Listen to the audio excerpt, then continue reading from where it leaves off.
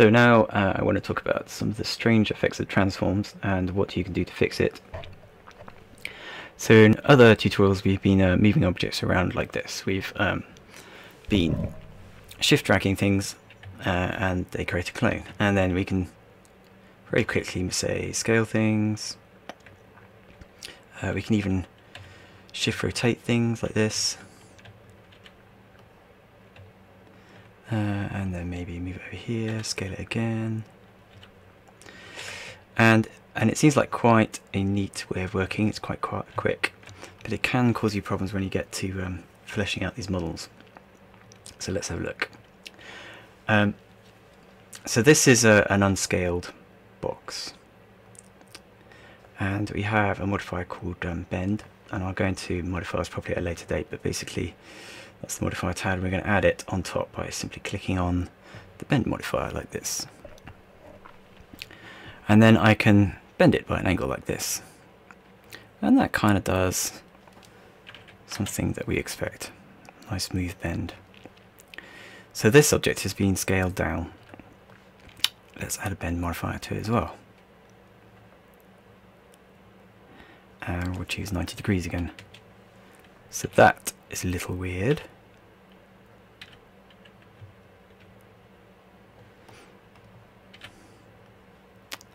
And then finally we have this one over here.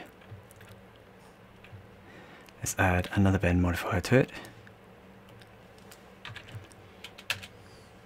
and again we'll rotate it by 90 degrees. There we go.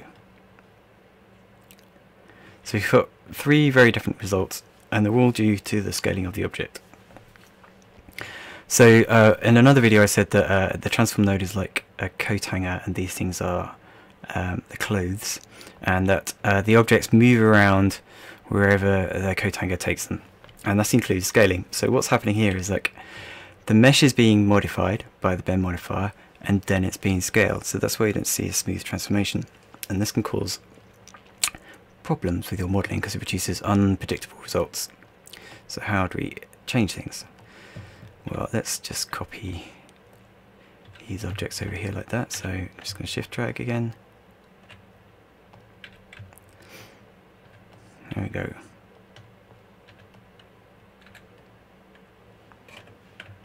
Right. So let's delete these bend modifiers. And just for the sake of it, I'm going to make them a different colour so we know that things have changed. There we go. Cool. Right. So what can we do about it? So the thing to use when you see this is you need to reset the transform of the object.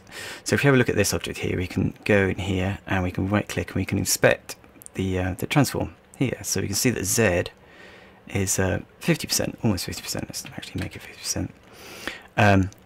If we were to scale it back to 100, it would be the same size as this box. So let's scale it down to 50 again. So this is the local transform node of the object, and we can reset it, set it back to 100 like this, by going into the tools modifier here and then click on this button reset transform. So when I do this, reset selected, you can see now that this number goes back to 100. And now if I go back to the modifier stack and I do bend again, and we'll pick 90, you can see it has a much more predictable result. So that object has now become that object because we have reset its transform.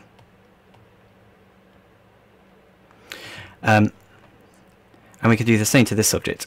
Now, something to be aware of is that if you can't see this reset transform button, then you'll need to go into the configure button sets, and you can add buttons by dragging buttons like this over here from this dialog onto a button here, and it's pressing OK. So you'd need to go through and you need to find the reset Xform button in the list, drag it over onto this dialog and then press OK. But I'm going to press cancel because I don't want to reset stuff.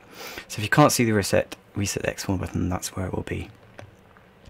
So finally we'll just reset this object's transform, And actually, let's just do this first, because you need to be conscious when you're doing this as well. So let's give it a little rotation like that. So the rotation is, let's call it 33 degrees.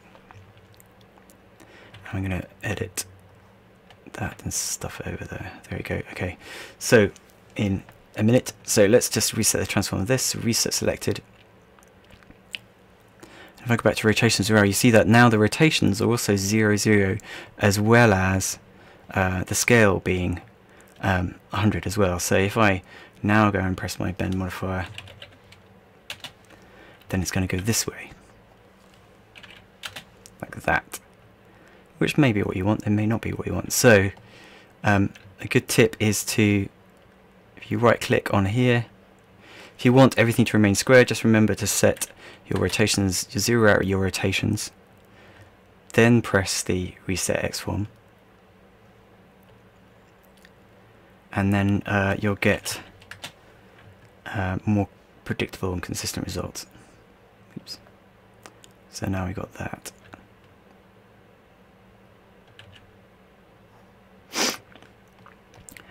Lastly, if you want to get back to your edit poly modifier, let's just bin that bend.